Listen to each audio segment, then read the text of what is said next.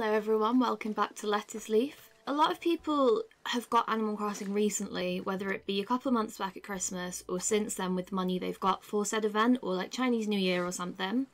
So I thought I'd compile a few tips and tricks of how to make bug catching and fish catching easier for you.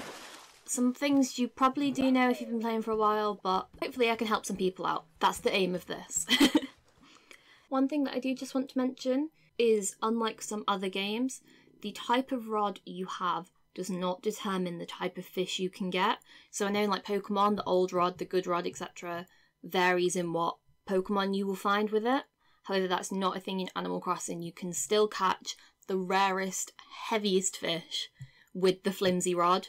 You can still catch the huge butterflies with the flimsy net. So you join me on Bamboo Island, which is a Nook Miles island, because this is a very easy one to show you how to catch tarantulas.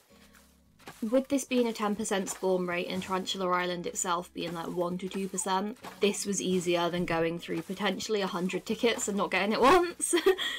So to start with, what I'm going to do is completely clear this island. I'm going to chop down all the bamboo, I'm going to pick all the weeds, and I'm going to pluck all of the flowers. Once that's done, there are more places for the tarantulas to spawn.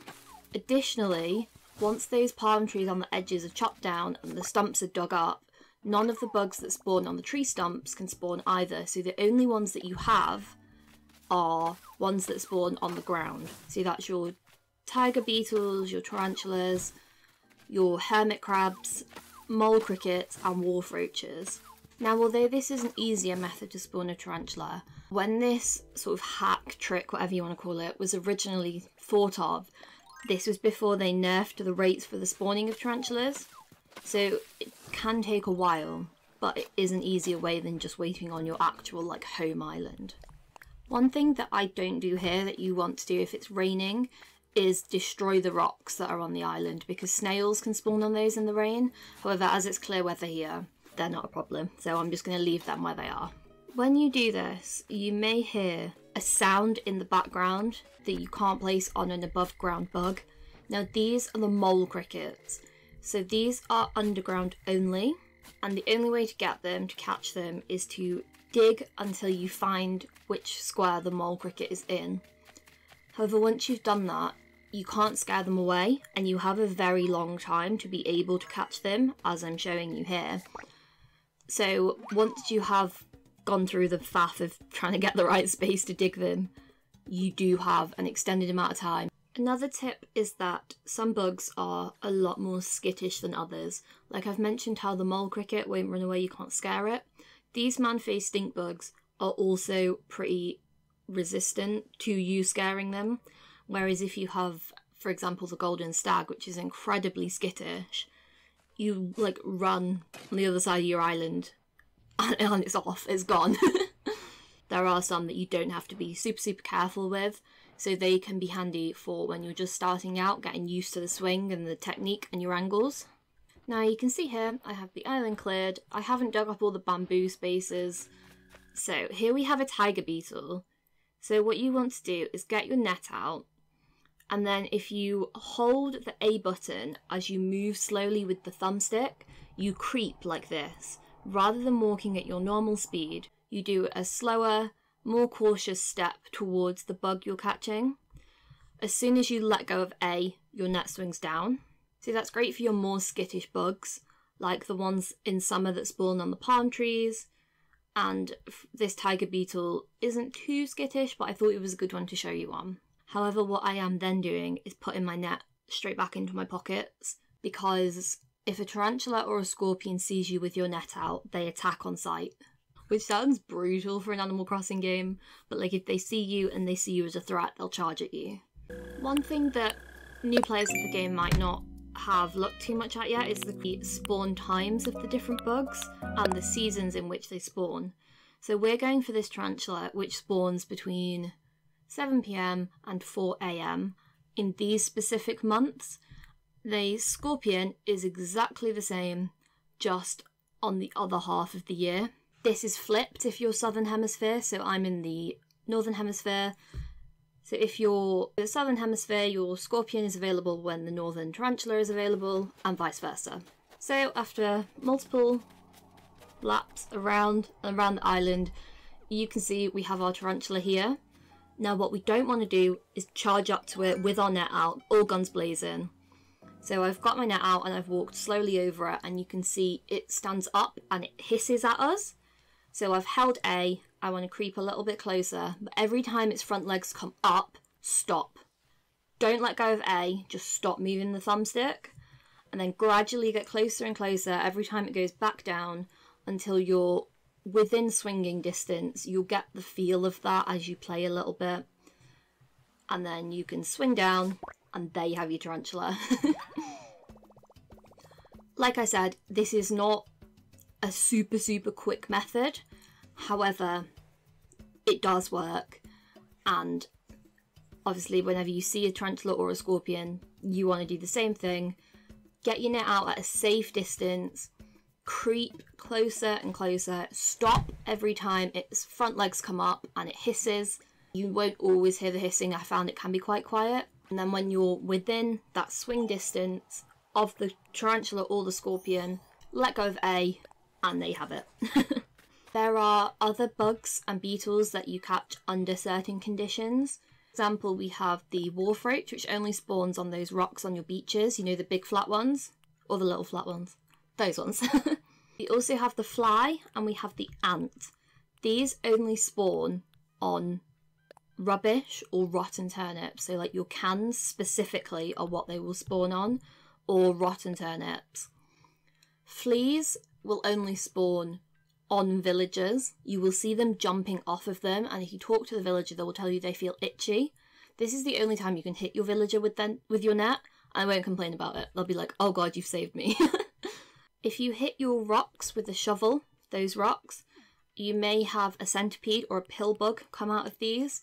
These are the only way you can catch these two bugs, and again, same thing, you can't scare them off, just hit them with your net, but you don't have as long of a time frame as you do with the mole crickets. Another one that can be a little more difficult for people is catching a wasp. So for this you can have your net out, providing you're not about to run into any tarantulas or scorpions, and stand at an angle from the front of your tree. So you can see here I'm slightly to one side. Shake it with your net in your hand, the wasp nest will fall on the other side, then just turn and face it, quickly tap A, and there you go. That is the easiest way to do it. Stand at that 45-degree angle, and then when you drop the wasp nest your character turns it anyway to face it to be in shock, and then you can just swipe down.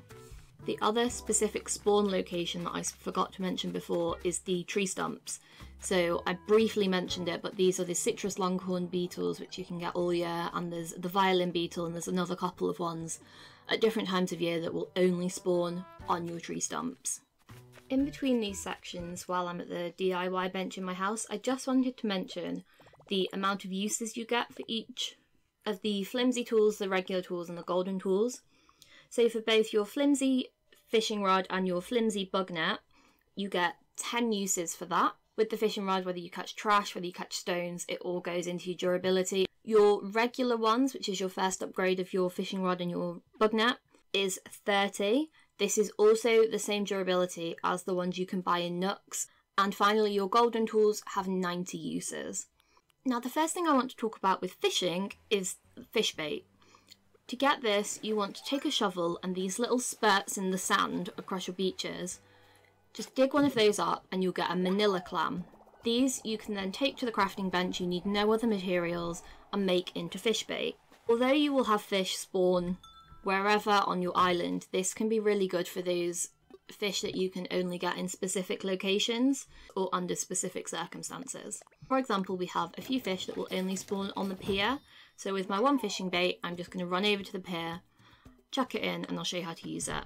All you want to do is find it in your pockets, click on it, make sure you're facing the body of water you want to throw it into, click scatter food, and it will fall into the water, and as you see this fish will spawn. As well as having certain fish that will only spawn on piers, other locations are the river mouth, the cliff tops, which is your 3rd level river, and the pond.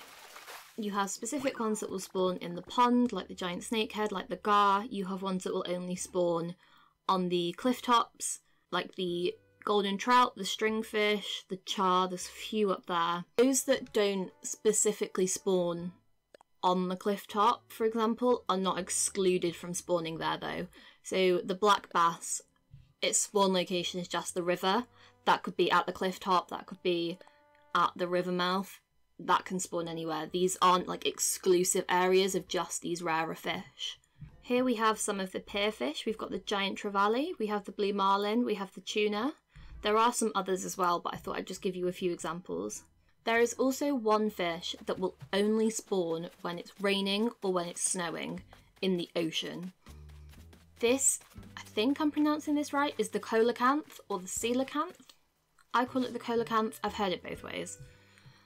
This will not spawn when the weather is clear, this will only spawn in the rain or the snow, and it will only spawn in the ocean. This is one of your biggest fish.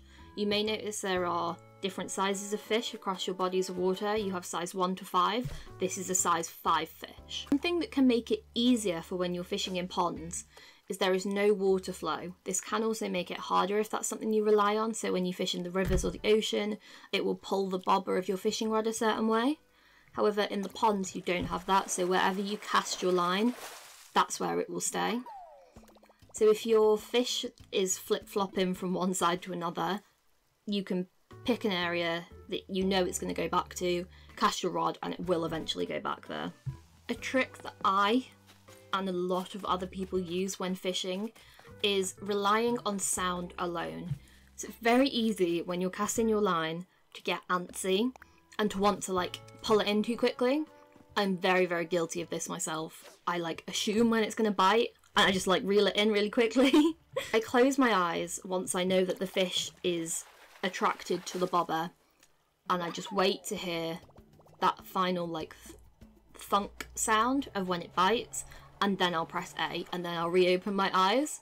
This is a trick I've literally done since like Wild World because I can't deal with it. I get too anxious and I miss all the fish, but this is like almost foolproof. Sometimes it still happens, but the Castmaster Knock Miles achievement, the only way I got that was through closing my eyes and listening to when it was going to pull up. Otherwise I never would have got it. For that achievement you want to catch 100 fish in a row without missing a single one, which is absolutely a bit of a feat, but I assure you that closing your eyes and listening makes it so much easier. And that's just a few tips and tricks that hopefully help you out when it comes to catching bugs and catching fish, especially some of those rarer ones.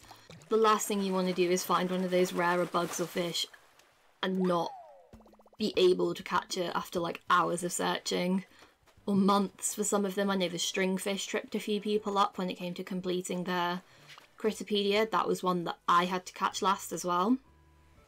But thank you very, very much for watching. Please do subscribe if you're new, like the video, and comment down below if this did help you, if you learned anything, if there's any tips or tricks that you would recommend for anyone. I'm always open to learning new things. Thank you, and I'll see you in the next one. Bye!